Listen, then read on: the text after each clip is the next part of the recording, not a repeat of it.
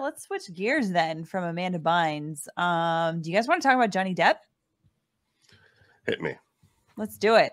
There's actually not too much new stuff to talk about in terms of Johnny Depp, but he has, so Amber Heard, came out with allegations of domestic abuse against Johnny Depp, and he filed a lawsuit in the UK because I think that's where they were living together at the time. I guess they were married and then they divorced. Anyhow, well, he filed a defamation. Everyone knows they were married. Seriously? I know nothing about the entertainment industry, and I know all about the big ongoing fight. And you're either a Johnny fan or you're an Amber fan. There's no middle ground here. There's no middle ground. You're either a Johnny fan or you're an Amber fan. And I don't understand anyone who's an Amber fan. That woman is a liar. Her pants, I don't know, she goes outside. She must be like blazing fire coming from her pants because of how much she lies. She just is a big fat liar. She just walks around. They're just always ablaze. Yeah. That's what it must be. Yeah. So. I will say I did see some of the deposition footage that's on the internet from one of these lawsuits between the two of them, and she seems a little bit nutty. So I try to be slow in terms of my my citing, and carrying a flag for anyone on any of these stories. Yeah. But I think in this one, I tend to agree with Johnny Depp based on what I've heard and what I've seen. The more you see, the more you think that that Heard is her middle name and her last name is Voices. Okay. It's Amber Heard Voices. That's what you think, at least in my opinion. It's not a statement of fact, clearly. It's in my opinion, Amber Heard Voices. Yeah. So anyhow, his first defamation lawsuit in the UK, I think that ended up getting thrown out. And he tried appealing, and then it also was basically the same result. So he ended up filing in Virginia, which was interesting based on the jurisdictional issues there. But it's been able to go forward, and now they have trial that is scheduled for April 11th. And I saw somebody shared on Twitter what looks like in order for to allow cameras in the courtroom for it. So if that's the case, I definitely want to be live streaming that one, because that's a crazy case. And I feel like that would be a very, very interesting one to watch and live stream and comment on. What do you guys think? Yeah. I think there's going to be a lot of juicy stuff there. Yeah, I think so too. That's going to be like an entertainment lawyer's that's anyone who's a gossip column fan at all. They're going to love that. Aside from Brangelina, do you think how many couples do you think have been splashed across the tabloids more than them? Yeah.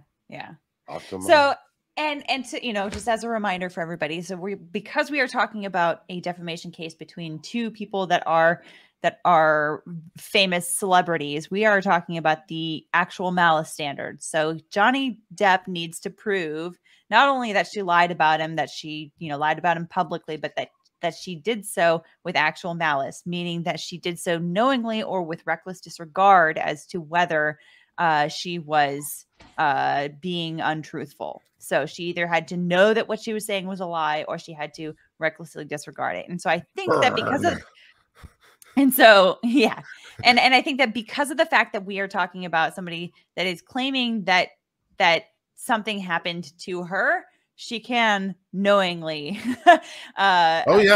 she can be found as knowingly lying about this whole situation. If it didn't happen, then that would be pretty knowing. Yeah, that would do it. Yeah, and apparently she and that's right. There is tape footage saying that she was like, yeah, I'll just tell people that you hit me, that you abused me. I seem to remember this tape footage. I can't remember the context for it though. Ooh. Context. What does context matter in a legal case? Context. Now, clearly, her defense counsel will say that just because someone says that they're going to cry wolf doesn't mean there's never going to be a wolf that ever shows up. True. So, you know, you might, but it's a weird. I mean, I never heard. I never actually heard the clip. I've heard that she made that claim. Have you guys actually heard the clip of her saying that? I think I have. Yeah, because unless I've imagined it. So no, I'm just wondering as far as on the timing of everything. In other words, did she threaten it at a time when they were like separated already, and he had no more opportunity to actually hurt her, to actually physically engage in that sort of way? And then later on, she made it that claim. Like, I'm just trying. I don't know enough about the background here. Although I guess if I follow Alita's channel, I'll get to watch the trial, and there you go. And I suggest you all do. But I don't know enough about the actual detail on the timeline here. You know what? I probably will need to compile a timeline for this one if there's enough interest in it, and it sounds like there is enough interest in it, because I think that some of the reactions to talking about this case have been pretty good. So if there is, and I might want to put together a whole timeline on this case and the allegations involved and whatnot. So that would probably be a good use of my time. So so we know when they separated, when she made certain claims, when she made statements that are damaging to her, things like that. Yeah. That is not a good, or not a bad idea. Okay. Anyhow, but this is going to be very, very interesting to see this go all the way to trial, because for civil cases, typically they don't end up going to trial. They usually end up with some form of a settlement. But in this kind of a case, it seems like, because we're talking about a defamation case between two people that can afford the litigation, and that are both like where their names are, it's I would imagine that for someone like Johnny Depp, who has, because of her allegations, lost out on quite a bit of work in Hollywood. I would imagine that he would probably be much less likely to want to settle a case like this, because he would just say, nope, I want my testimony out there. Clean her out if she's lying, man. I want my story out there. I want the millions and millions of dollars I would have earned but for your lies.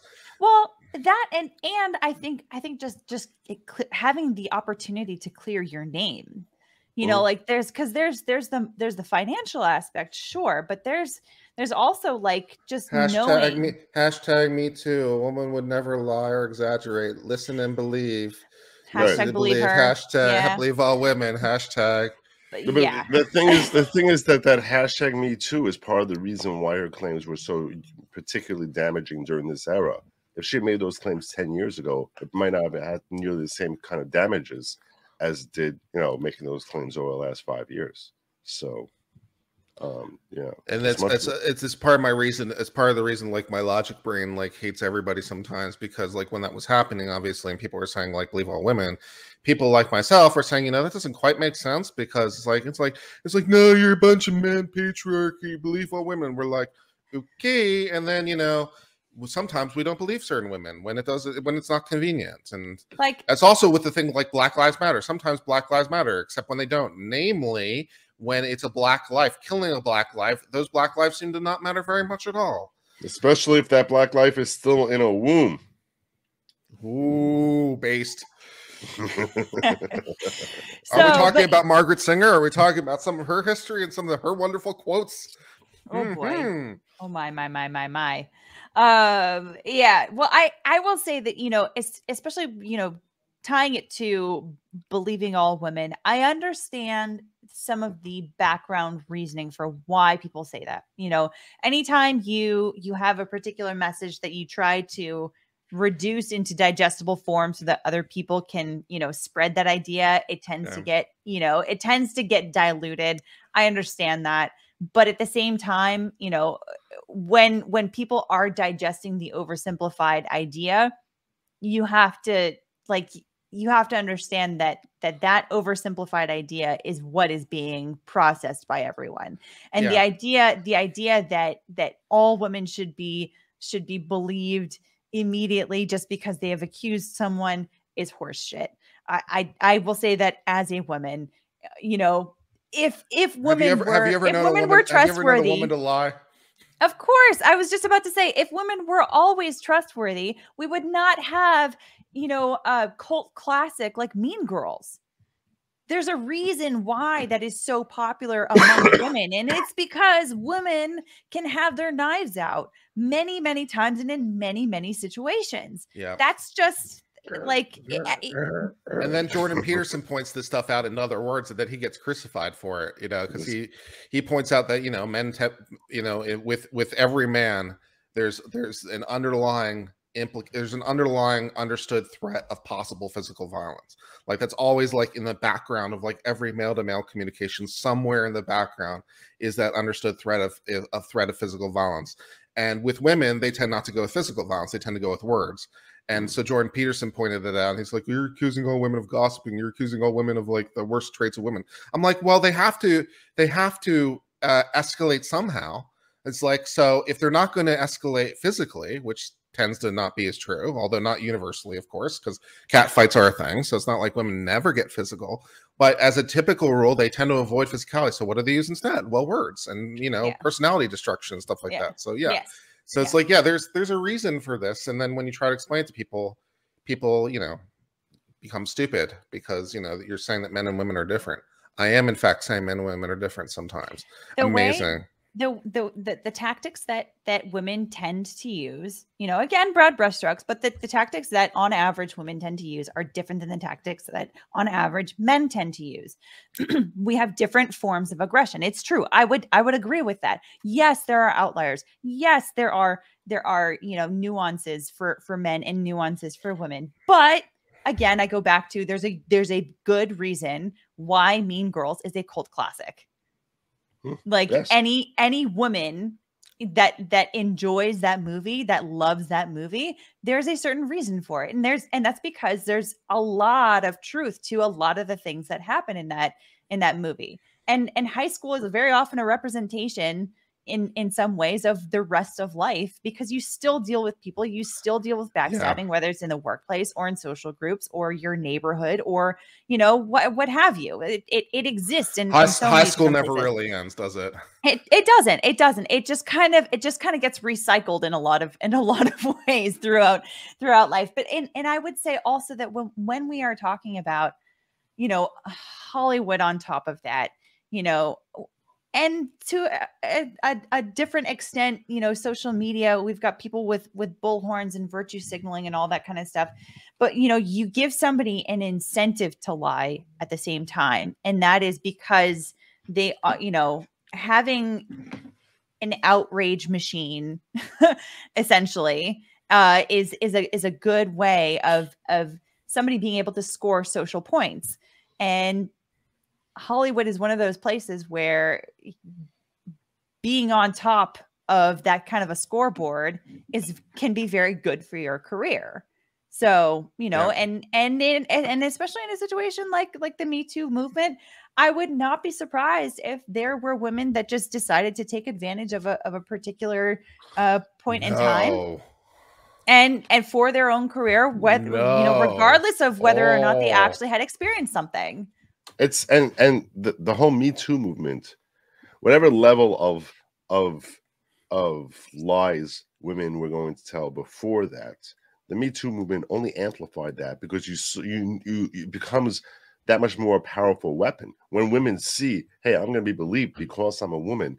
So it becomes a far more damaging way of they understand that it's a far more damaging way of hurting men. So it's that much more likely that they'll wield it untruthfully. Yeah. It's almost like the Me Too movement makes women less believable, because it's like, well, yeah, this is the first place she's going to go. So, you know, it's unfortunate, because there are women who are victims. There are women who need to be heard and be believed. It's kind of unfortunate, because, you know, in a certain sense, I agree with the fact that, you know, women had been ignored for too long. You can't deny that. I don't know if it's still the same in this century or not, but for a long time that certainly happened when women's claims were just readily dismissed. I don't know if by the time the Me Too movement was coming along, whether it was still a necessary thing or not. But at one point, it probably would have been a necessary thing. At this point, though, it's just out of control. I mean, that's just my take on it. So, yeah. Just one man. Well, I hope whatever the truth is will come out, which is one of the goals of trials. Period. Right?